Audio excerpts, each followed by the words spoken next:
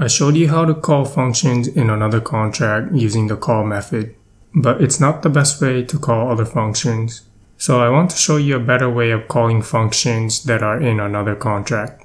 So I'll show you how to call functions in another contract and how to send ether to a payable function. First, we're going to need a contract that's going to get called. So I'm going to name this contract callee. And we'll declare some state variables for this example. The state variable value will be used when we send ether to this contract. And to show you an example of how to call a regular function from another contract, we're first going to declare a function called setX that's going to take a uint as input. We'll declare the function as public. And to show you how to assign the output of this function in the contract that called this function, here we're going to return a uint. Inside the function, we'll simply reassign the state variable x to the input, and then return the value of the state variable x as output. Next, to show you an example of how to call a payable function, which means that the function can receive ether, we're going to first create a function. Like the function above, setX and sendEther function is going to take a uint as input. And since this function is going to be able to receive ether, we need to declare it as payable. And for this example, we'll return multiple outputs. And later I'll show you how to assign variables from multiple outputs. And same as the function above, we'll assign the state variable x to the input. And since we're going to send ether to this function, we'll capture the value of the ether in the state variable value. And then return the value of the state variable x and value. So that completes the code for the contract that's going to get called. Next, we need a contract that's going to call the callee contract above. And we'll name this contract caller. We'll name this function as setX. Later, after we deploy the contracts, we'll call this function from our account. And this function will call the setX function inside the callee contract above. To call the functions in the callee contract, we first need to pass the callee contract as input. Now, when we actually call this function, what we need to pass here as input is the address of the callee contract.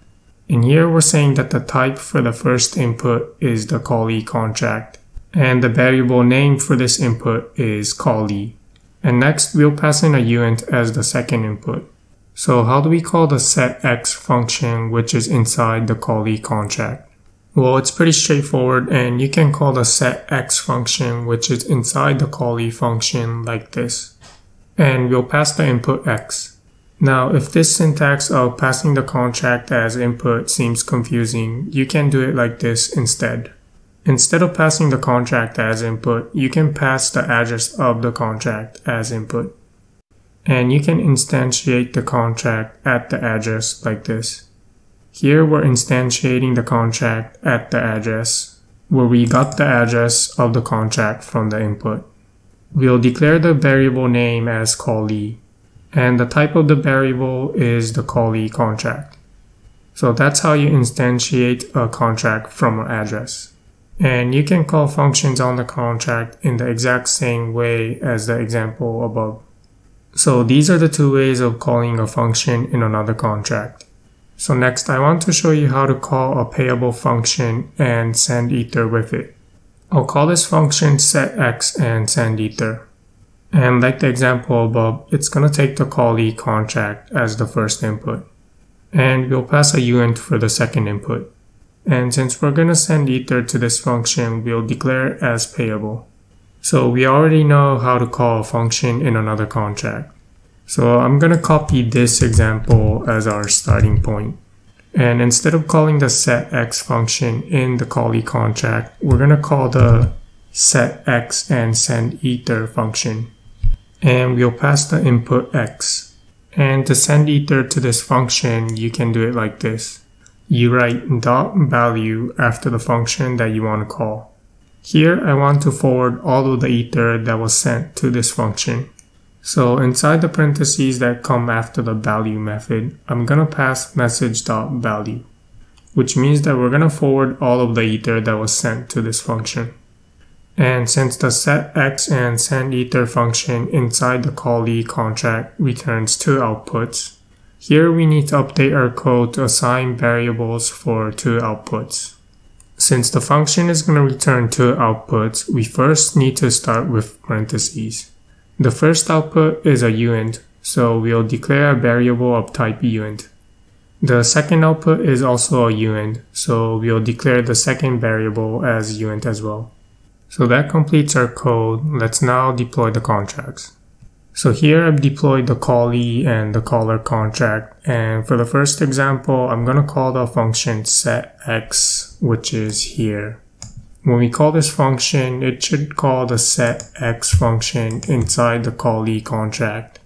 And inside the callee contract, it's going to call this function and set the state variable x, which we'll check later. So I'm going to copy the address of the callee contract and then pass it as the first input. And then for the second input, I'll pass in the number 1, 2, 3.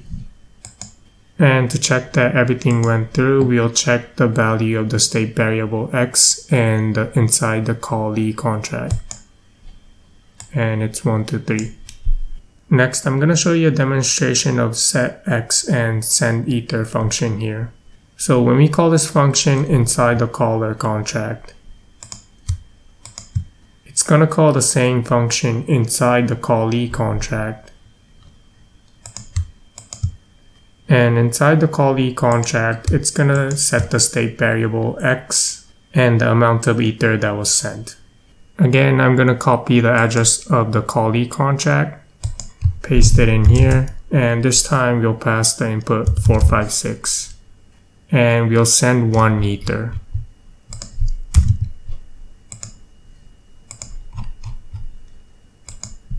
So now when we check back on the state variable x, it is now 456. And the value that was sent should be 1 ether. So I just showed you how to call functions in another contract. And this is the better way of doing it compared to using the call method. Why is that so? Well, recall that using the call method, you would do something like this to call the function setX and sendEther. You would pass in the function signature of the function that you're going to call, followed by the input. And if this function does not exist, then the call method would call the fallback function. Now, the advantage of calling a function like this is that if the function does not exist, then Solidity will not compile. So for example, if I change the name of the function and then hit Ctrl S to compile, you'll notice that it did not compile. So by using this method of calling functions in another contract, you can check for errors before the contract is even deployed. And before we go, I want to warn you about something that you should be aware of. What do you think will happen when we call the function setX and pass in the address of a contract that is not the callee contract? For example, instead of passing the address of the callee contract, we pass the address of this contract foo. Well, surprisingly, the code inside here will call this function when we pass in the address of foo as input, instead of executing the code inside here, inside the callee contract. Let me show you an example. So here I deployed the caller and the foo contracts. And when we call the setX function, passing in the address of the foo contract, you'll notice that the code inside the foo contract was executed. So I passed in 1, 2, 3 as input. The code inside the contract foo was executed and it incremented 1, 2, 3 by 1, and we got 1, 2, 4 here. So when we call this function and passed in the address of foo, instead of executing this code here, it executed the code here inside the foo contract. So keep in mind that the contract that you think you're calling might not be the actual contract that is being called.